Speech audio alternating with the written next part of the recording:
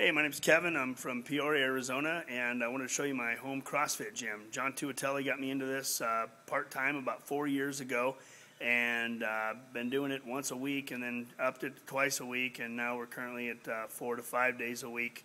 And I wanted to show you our gym that we built little by little here. So first of all, here's our old pull-up bar. And here's our shop mascot here, the buffalo. He keeps kind of an eye on things for us. But we've got our old pull-up bar that we used to use here. And building this prior to doing CrossFit, I thought it would serve as everything from a squat rack to weight holding. And little did I know what I was getting into here. But live and learn. And it's for sale if anybody out there wants to buy it. But here was our old original pull-up bar. We've got our squat rack that we can pull outside of there. I've got 2 GHD machines.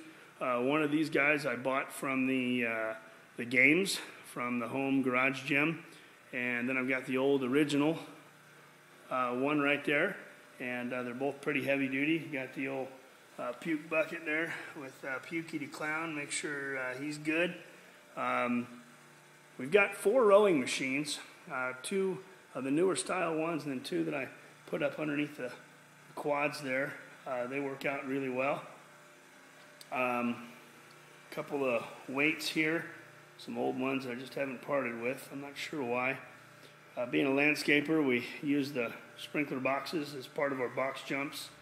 Got a weight racks here. Some guys with candy asses. We put the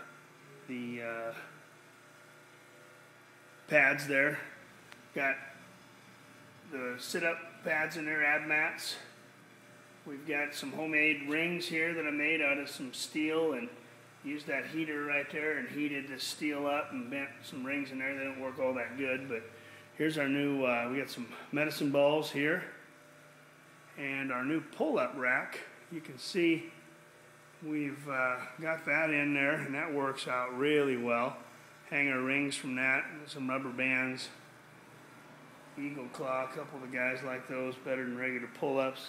Bumper plates, got some 10s and 25s and 45s. Some more of the medicine balls. A few of the kettlebells, the belt with a chain on it. Some old scrap pipe we use for stretching in. Some of our goals and wads that we've done. Do the daily wad posted up in here. Got the TV in case we want to watch someone show us how to do ab killer exercises or something like that. So we got that. We can sit down and relax. Of course, you got the CrossFit journal right there. You got to have that. And of course, you got to have the urinal too. That's a must in the garage.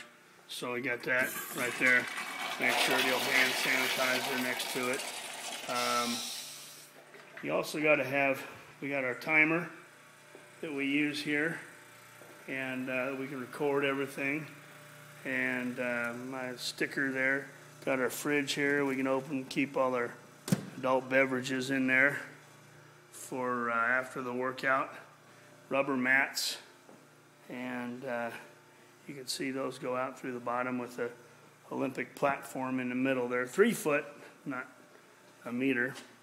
All the rubber bands hanging up there. And out the back door here, holy cow, is it bright out. We got our ropes, go up into the, and our other mascot right there. Yes, sir, he's saying hi to you guys. Now, you know what he's saying there, Pat? Yeah, I'll tell you, Pat Sherwood, what he's telling you is you need to keep your garage clean. If you got any pride, you got to keep your garage clean. That's what he's telling you. So I just translated it for you.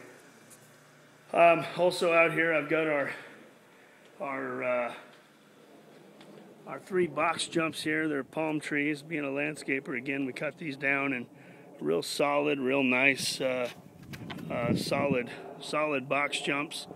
And then I hung a couple of rings, also a pair of rings off the basketball, so I could do muscle ups and progressions and things like that. A little higher place to hang them there. So I hung those with some rope and cable. So anyway, I just want to give you a tour of our version of home CrossFit and show you how we do it here in west side of Phoenix.